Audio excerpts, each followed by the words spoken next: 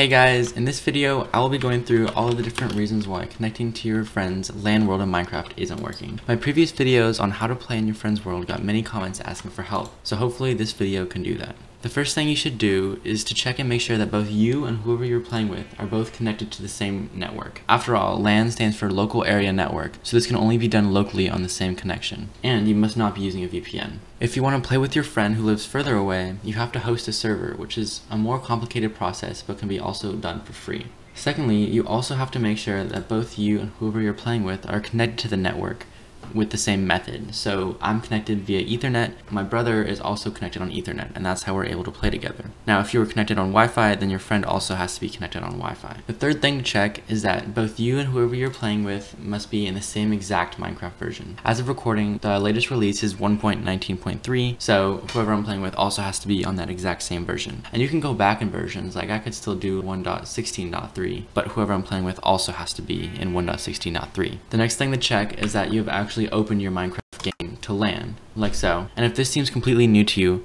make sure you check out my other videos explaining how to do this in depth, linked above and in the description. Now for some actual fixes. The first thing is to check your network and make sure that it's set to private. So you can do this by going here and searching network status. And if you click on properties, you can see there's two options, public and private. And you want to make sure that private is checked so that your computer can look for and trust other computers on the network. Now, if you've done this and it's still not working, you can also disable your firewall. You can click on this link here to be taken to the firewall page. Now, the only thing you'll need to disable is your private firewall. You can do that by clicking this and clicking off, but make sure that you turn it back on after playing with your friend.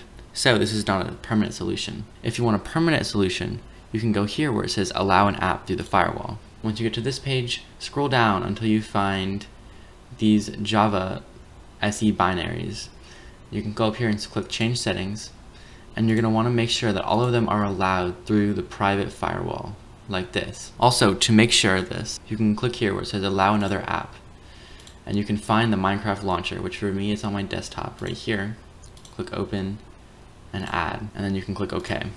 And now Minecraft has permanently been added to your firewall, so you don't have to keep turning this off and on every single time. A last resort is to go to the control panel and go to Network and Internet, and then Network and Sharing Center, and click here where it says Change Advanced Sharing Settings, and you should see your private settings, and make sure that you have the same things checked as I do. If you have followed all the steps that I have done, you should see your friend's local Minecraft game show up here. And if it still doesn't, then you can go down here to Direct Connection, and in here, you'll put in your friend's private IP address. So to find this, you can figure out how to find their IPv4 address, which will look something like this. And this address is completely private, so it doesn't matter if other people know it, as they can't access it anyway. After that, you're gonna wanna put a colon and the LAN number that you got when whoever was hosting the Minecraft world opened their game to LAN. It showed a 5-digit number in chat. After this colon, you're gonna wanna put that 5-digit number. And once you have all this information entered, you can click Join Server.